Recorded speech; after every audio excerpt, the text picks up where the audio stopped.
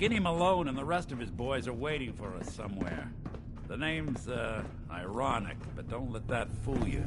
He's dangerous.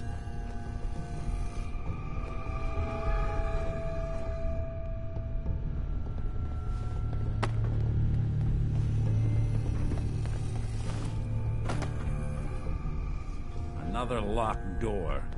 Shouldn't be too hard. Okay, I got it. But I hear big fat footsteps on the other side. Once we step through this door, get ready for anything.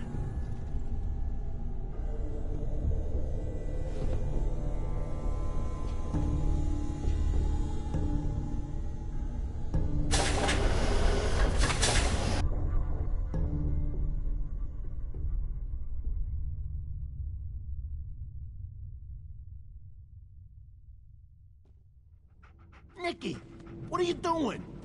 You're coming to my... You have any idea how much this is gonna set me back? I wouldn't be here if it weren't for your two-timing dame, Skinny. You ought to tell her to write home more often. Oh, poor little Valentine.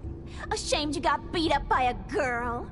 I'll just run back home to Daddy, shall I? Should've left it alone, Nicky. This ain't the old neighborhood. In this vault, I'm king of the castle, you hear me? And I ain't letting some private dick shut us down now that I finally got a good thing going. I told you we should have just killed him! But then you had to get all sentimental. All that stupid crap about the old times. Darla, I'm handling this. Skinny Malone's always got things under control. Oh yeah? And what's this guy doing here, huh? Valentine must have brought him here to...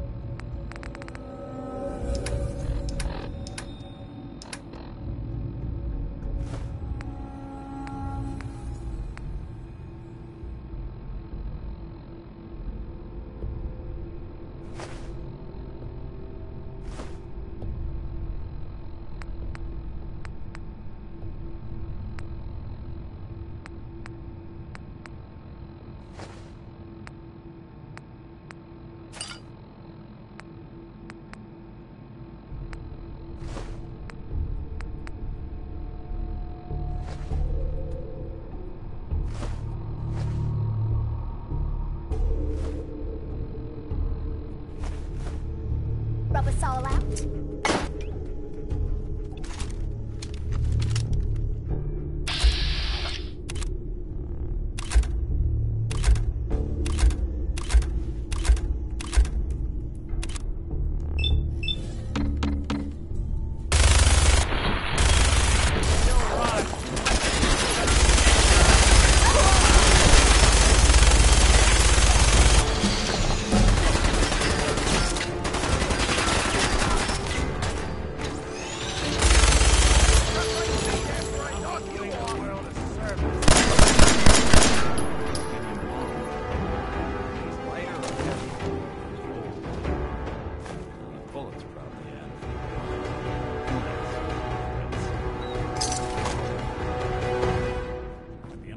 Conversation with Darla's parents when I tell them their daughter bit the big one.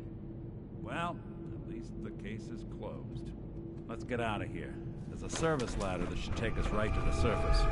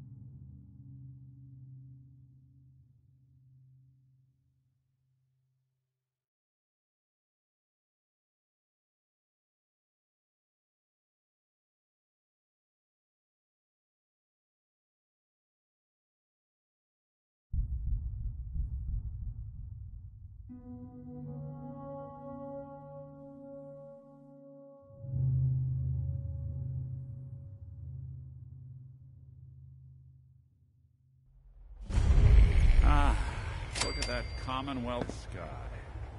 Never thought anything so naturally ominous could end up looking so inviting. Thanks for getting me out. How did you know where to find me, anyway? Not many people knew where I went. That's not important. All right, wise guy, keep your secrets. Now, you mentioned something about your son, Sean, and how he went missing. I want you to come to my office in Diamond City. Give me all the details. Besides, I think you've earned a chance to sit down and clear your head.